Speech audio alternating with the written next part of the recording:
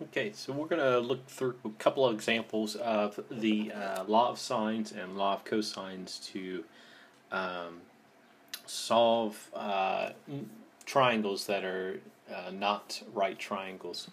Um, so when we have something that's not a right triangle, I don't have a right angle, which means my six trig functions won't work like we normally use them, like sine is opposite over hypotenuse, cosine adjacent over hypotenuse, and tangent is opposite over adjacent. That doesn't work. That only refers to um, right triangles. We also can't use the Pythagorean theorem because that only works for right triangles.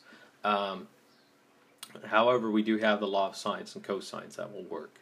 For the law of sines, if I know an angle and then a side and then an angle, or I know a side, and an angle, then I will use the law of sines. If I know a side, an angle, and a side, I'd use the law of cosines, or if I know all three sides, I'd use the law of cosines. The side-side angle is what we call the ambiguous case, and that's what we're going to look at. There's three possibilities that we can have with the side-side angle case. There could be no triangle solution, there could be one triangle solution, or it's possible to have a second triangle solution. So the check for that is you'll be given an angle. So let's say we know that angle A is 41 degrees. Then I would solve, for example, I'd find angle B. Now I take angle B and I find the supplement of that. So that's to subtract B from 180 degrees. So whatever that is, if I add that to angle A, which is 41 degrees, and if that happens to be less than 180, then I have room for a second triangle solution.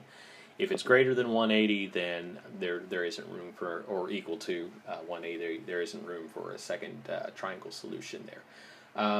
So we're going to look mostly at the ambiguous case and kind of explore what's going on with that, and then we'll do a couple examples of the law of cosines. So let's start out, and they're just going to ask us to solve the triangle, which means we want to find all the angles and all the sides.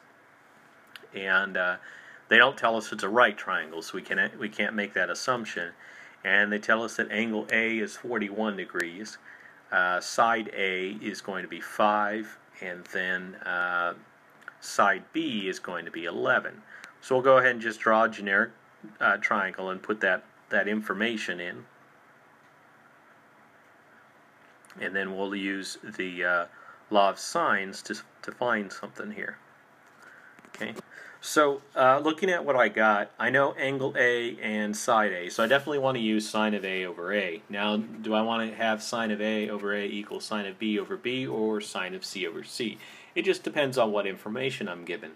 Because I don't know what angle C is or side C is, I probably don't want to use sine of C over C. So I probably want to use sine of B over B because I know that the side B is 11. So that's what we're going to do. So sine of A is 41 degrees, sine of 41 degrees, over 5 is equal to the sine of B over 11. So what we're going to do is we're going to isolate the sine of B, so we're going to multiply both sides by 11. So we have 11 sine of 41 degrees all over 5, and that's going to be equal to sine of B. To undo the sine, we have to take the arc sine of both sides. So we're going to go ahead and take the arc sine of both sides, and this arc sine and sine will undo each other. And when I plug this into my calculator, I got to make sure that I'm in degrees. It's going to tell me a domain error, okay? Which means I don't have a triangle. So this is no solution, okay? And what my triangle probably looks like is it looks something like what I got over here, where I don't quite have enough length on side A for a complete triangle. So that's a no triangle solution. Okay. Now let's look at another example. So this is going to be another ambiguous case. So they tell us that angle A is 41 degrees, side A is 12, and side B is 11. So we'll just go ahead and draw ourselves a triangle here again and put in the information that we know.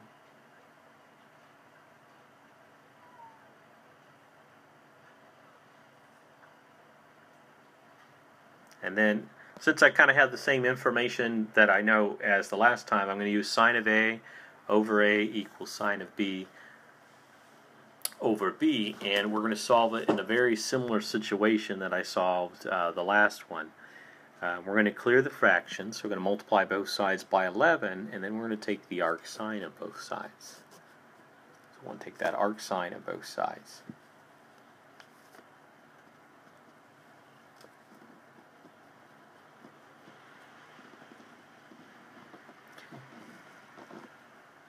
And the arc sine and the sine will undo each other, so that will isolate that B for us. So we'll find that angle B. So I have B is approximately 37 degrees. Now what I'm going to do is I'm going to check for a second triangle. So I'm going to find the supplement of angle B, which means I'm going to subtract that from 180 degrees. And then I'm going to add 41 to that and see if that exceeds 180 or not. So 180 degrees minus 37, that's equal to 143, and that's the supplement. And then if I add 41 degrees to that, I'm going to get 184. And that's bigger than 180, so that means that there is no second triangle. So I just got to finish solving for the rest of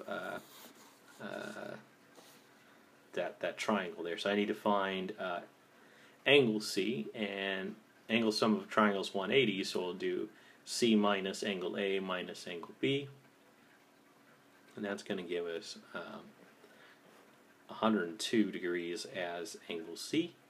So then we say sine of 102 divided by C is equal to sine of 41 over 12. Now, since I've done some rounding, I kind of want to use the sine of A over A.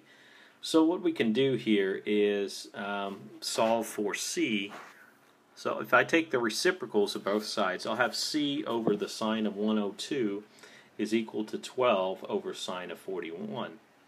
And then I would just multiply both sides by sine of 102 to clear the fraction. And so I got side C is equal to 12 sine of 102 over the sine of 41 degrees, and that's about 18. And that's my one triangle solution. And let's go ahead and look at one more here using just the law of sines.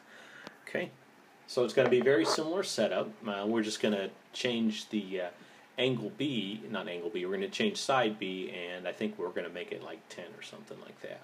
Or A is going to be 10, and B is going to be 11. So it's going to be same setup, side angle.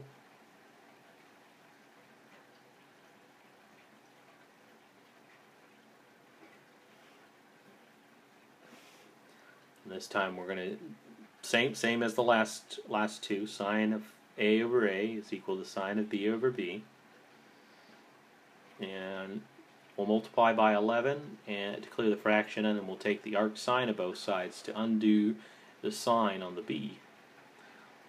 Okay, it's the arc sine of 11 sine of 41 over 10. That's going to be B. So B is going to be approximately 46.2 degrees. Now what we're going to do is we're going to check for a second triangle. So we're going to take the supplement of 46.2, which means we're going to subtract it from 180 degrees, and that gives 133.8. Add the given angle that we started with, which was 41, and we have 174.8, which means there's room for a second triangle. So what is that B? That B is going to be the supplement of 133.8. Now we're going to solve both these triangles very similarly. First we're going to find angle C, which is going to be 180 minus angle A minus angle B. So angle C is going to be 92.8 degrees. And then we'll do the sine of A over A is equal to the sine of C over C. Okay, solving that for C, we can take the reciprocals and then multiply by sine of 92.8 to clear the fraction. And we get side C is approximately 15.2. Now we solve the other triangle, by doing 180 minus angle A minus angle B, and that gives us a small angle of 6.2 degrees. So now we'll use our law of sines. Sine of 41 over 10 is equal to sine of 6.2 over C. We'll take the reciprocals and then multiply by sine of 6.2, and that's going to find us that side C. Okay, and that'll be a small side of 1.6. So what we got going on here is we might have something like this, and we might have something like this as our possible triangles here, where this angle C could be very large or very small. So there's two possibilities with this here. So let's go ahead and look at one more here, or two more. We're going to look at using that law of cosines here. Okay, so I'm going to use the law of cosines if I have a side angle side or a side side side. So here I have two sides and then the angle in between it. So that's a side angle side. So go ahead and put that information in.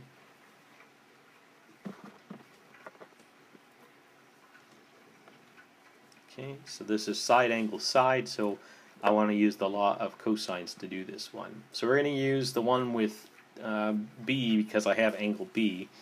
So you have B squared is equal to A squared plus C squared minus 2AC cosine of B. So we're just going to plug in all that information that we have and then put it all into our calculator and take the square root of that. Okay. So you have 10 squared plus 8 squared minus 2 times 10 times 8 cosine of 87.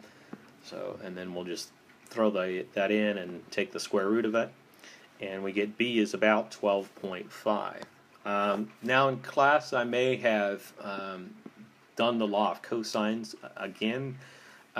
If I can use the law of sines, it's a little bit quicker and less likely to make a mistake. So let's go ahead and do the law of sines now. So sine of A over 10 is going to be equal to the sine of 87 over 12.5. Now, since I've done a little bit of rounding with side B, I'll have a little bit of an error.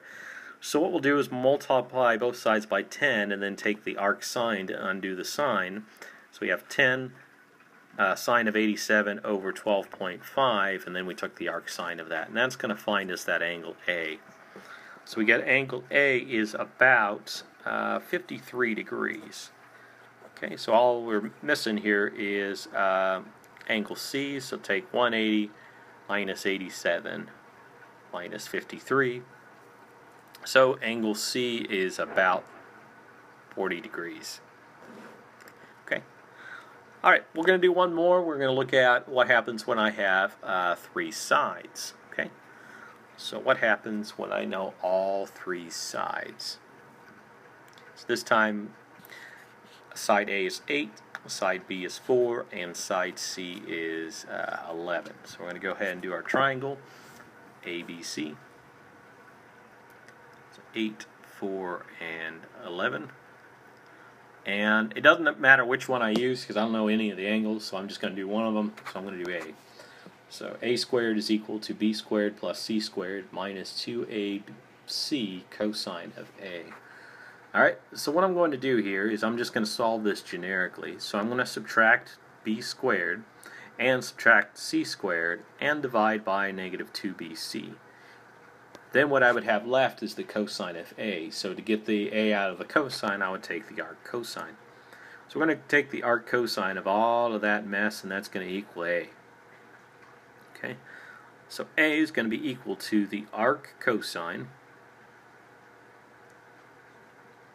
of 8 squared minus 4 squared minus 11 squared divided by negative 2 times 4 times 11. And then that's all in the arc sine. So if I want to put this in the calculator, it look like this. Arc cosine parentheses for the arc cosine, parentheses for the numerator, close parentheses for the numerator, divided by open parentheses for the denominator, close parentheses for the denominator, and then close parentheses for the arc cosine. So you got to be a little bit careful there when you're putting in your calculator. So that's how I'd put it in the calculator if I have one that does parentheses. If you have a less sophisticated calculator, you'll have to do each piece a little bit.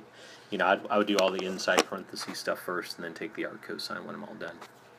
Okay, so I get angle A is about 34 degrees. Okay, now I'm going to go ahead and use the law of sines because it's a little bit less work. So sine of 34 over A is equal to, and I could have done B or C. I'm going to do B, sine of B over 4. We're going to multiply both sides by 4 and then take the arc sine. Okay, so 4 over 8 is going to reduce to 1/2, so you just get a 2 in the denominator. So arc sine of 34 degrees is about 16.2 degrees. Alright, now angle sum of a triangle is 180. So we're going to go ahead and subtract angle A and angle B to find that angle C, which is about 129.8. Okay, and that is solving by law of cosines.